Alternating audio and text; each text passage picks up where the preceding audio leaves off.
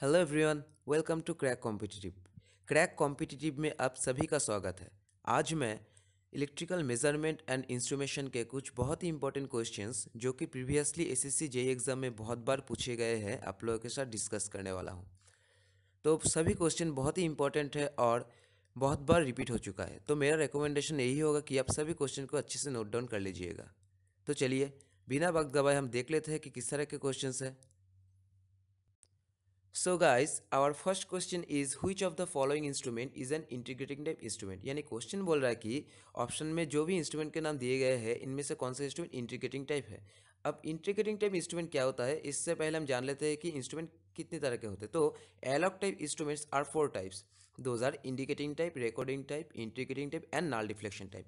अब indicating type instrument जब भी हम किसी भी सप्लाई को मेज़र करने के लिए कनेक्ट करेंगे तो ये सिर्फ हम लोगों को मेजरमेंट देगा, यहाँ पे कोई स्टोरेज कैपेसिटी नहीं होता है। अब रिकॉर्डिंग टाइप इंस्ट्रूमेंट नाम से ही पता चल रहा है कि ये रिकॉर्ड करेगा, तो इसमें डिस्प्ले भी होगा और रिकॉर्डिंग भी होगा। अब इंटीग्रेटेड टाइप इंस्ट्रूमेंट में डिस्प्ले रिकॉर्डिंग दोनों ही होता है और इसके साथ साथ एडिशन भी होता है, यानी जो भी हम रिकॉर्ड करेंगे वो ऐड होता जाएगा। तो इन ऑप्शन में से आंसर है हमारा एनर्जी मीटर, यानी एनर्जी मीटर होता है एक integrating type instrument. Next is which of the following instrument has the lowest resistance. यानी क्वेश्चन बोल रहा है कि कौन सा इंस्ट्रूमेंट के रेजिस्टेंस सबसे लो होता है। तो ऑप्शन देख लेते हैं। ऑप्शन है ammeter, voltmeter, wattmeter and frequency meter. तो एक्चुअली एमीटर के रेजिस्टेंस सबसे लो होता है।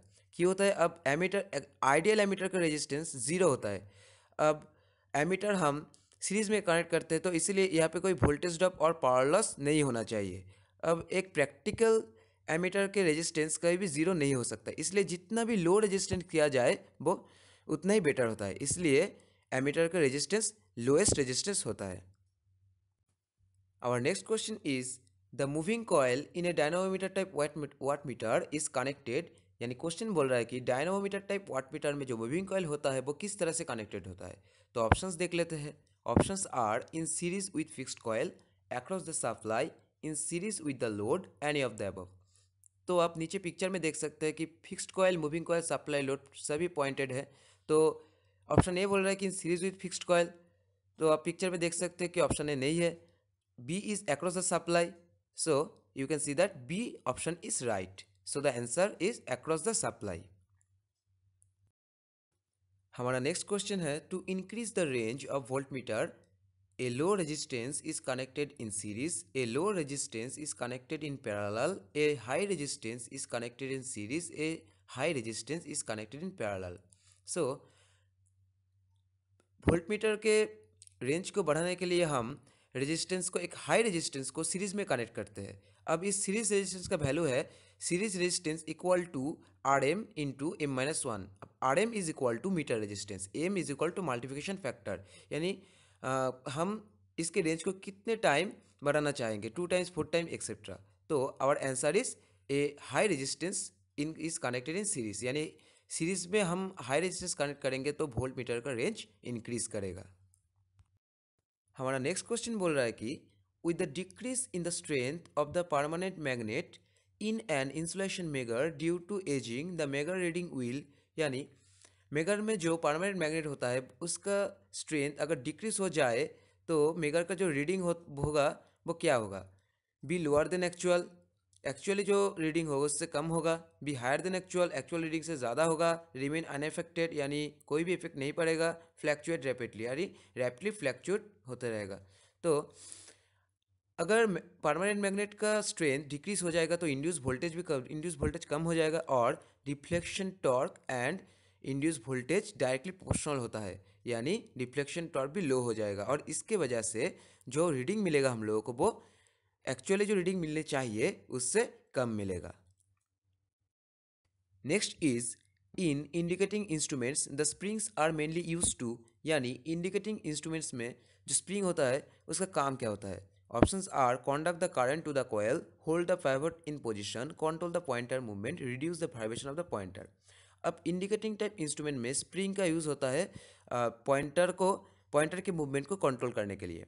अब ये एक कंट्रोलिंग टॉर्क प्रोवाइड करता है जो डिफ्लेक्शन टॉर्क के ऑपोजिट होता है। अब डिफ्लेक्शन टॉर्क होता है, डिफ्लेक्शन टॉर्क हमारा जो पॉइंटर है उसको इनिशियली मूव करने के लिए जो टॉर्क यूज़ होता है उसको आप डिफ्लेक्शन टॉर्क बोलते हैं।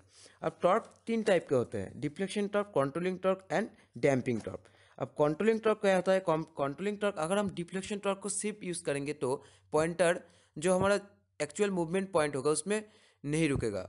अब डिफ्लेक्शन टॉर्क, कंट्रोलिंग टॉर्क, ये दो सेम होता है और ऑपोजिट होता है, यानी पॉइंटर को एक पर्टिकुलर प्लेस में स्टेडी स्टेट में लाने के लिए हमारा ये दो टॉर्क एक हो जाए तो ये एक स्टेडी स्टेट में आ जाएगा हमारा पॉइंटर। अब और एक टॉर्क होता है, वो होता है डैम्पिंग टॉर्क। और डैम्पिंग टॉर्क क्या होता है और डैम्पिंग टॉर्क का यूज़ कहाँ होता है? डैम्पिंग टॉर्क होता है जो हमारा ओसिलेशन होता है, यानी पॉइंट के जो ओसिलेशन उसको कम करने के लिए हम डैम्पिंग टॉर्क यूज़ करते हैं। सो इस क्वेश्चन का आंसर होगा कंट्रोल द पॉइंट मूवमेंट, यानी पॉइंटर के मूवमेंट को कंट्रोल करने के लिए हम इंटीग्रेटिंग टाइम इंस्ट्रूमेंट में स्प्रिंग के यूज़ करते हैं। हमारा नेक्स्ट क्वेश्चन है, to maximise the driving torque in an induction type instrument flux produce by shunt coil and series coil should be. यानी क्वेश्चन बोल रहा है कि इंडक्शन टाइप इंस्ट्रूमेंट का जो ड्राइविंग टॉर्क होता है उसको मैक्सिमाइज करने के लिए, यानी बढ़ाने के लिए, जो shunt coil and series coil में फ्लक्स प्रोड्यूस होगा वो इन फेज विथ ईच अदर, एक दूसरे के फेज में होगा, कोऑर्डिनेटर विथ ईच अदर, एक दूसरे के कोऑर्डिनेटर पे होगा, displace bye 45 degree with each other और out of phase with each other. तो जो ड्राइविंग टॉर्क होता है इंडक्शन टाइप इंस्ट्रूमेंट में वो प्रोपोर्शनल होता है sign angle between two fluxes, यानी driving torque is proportional to sine phi. अब साइन फाई मैक्सिमम होगा जब phi is equal to 90 degree. अब बोथ फ्लक्सेस, यानी हमारा आंसर होगा जब both fluxes R coordinator to each other, जब बोथ फ्लक्सेस ईच अदर के कोऑर्डिनेटर में होगा तभी हमारा ड्राइविंग टॉर्क मैक्सिमाइज होगा। तो answer is B. Our next question is 2 meters X and Y required 40 milliampere and 50 milliampere respectively to full scale deflection. Then तो question बोल रहा है कि हमारे पास 2 मीटर है X एंड Y, तो इन दोनों को फुल स्केल डिफ्लेक्शन के लिए 40 मिलीएम्पियर एंड 50 मिलीएम्पियर करंट चाहिए respectively. Then बोथ्स are equally sensitive, दोनों इक्वली सेंसिटिव है। X is more sensitive then Y is more sensitive then X और डाटा इनसफिशिएंट। तो सेंसिटिविटी होता है, sensitivity is equal to 1/IFS। अब IFS is equal to full scale current, तो आप clearly समझ सकते हैं कि X इक्वल टू 40 मिलीएम्पियर, यानी X is more sensitive then Y। So the answer is B, X is more sensitive then Y। हमारा next question है, इन इलेक्ट्रोडायनामोमीटर ammeter the deflection of the pointer is proportional to, यानी question बोल रहा है कि इलेक्ट्रोडायनामोमीटर ammeter का जो पॉइंटर होता है उसका डिफ्लेक्शन किसके प्रोपोर्शनल होता है। तो ऑप्शंस देख लेते हैं। Options are mean of currents in fixed coil and moving coil, square of the current in moving coil, RMS value of currents in fixed coil और mean square of currents in fixed coil and moving coil। अब इलेक्ट्रोडायनामोमीटर ammeter का जो driving torque होता है TD is equal to I1I2 cos phi dm/d theta. अब जो controlling torque होता है TC is proportional to theta and TC equal to K theta, K is यानी constant. Eight balance condition controlling torque is equal to driving torque as I mention previously. अब K theta equal to I1I2 cos phi dm/d theta, और यहाँ से हम देख सकते हैं कि theta is proportional to I1I2। So the answer is D, mean square of currents in fixed coil and moving coil.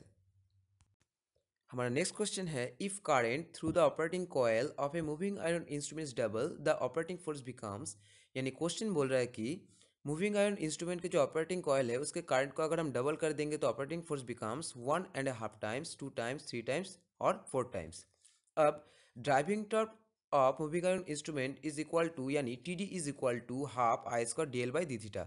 TD is equal to force into distance, और इससे हम देख सकते हैं कि force is proportional to I²। अब force is proportional to I², यानी अगर हम करंट के वैल्यू 2 टाइम्स करेंगे तो हमारा जो टॉर्क होगा वो 4 टाइम्स हो जाएगा, यानी the option D is correct, 4 times. तो गाइस आज इतना ही। आप लोग मुझे कमेंट करके ज़रूर बताइएगा कि मेरा वीडियो आप लोगों को कैसा लगा। If you like my video please subscribe our channel and click on the bell icon and also share with your friends and like it.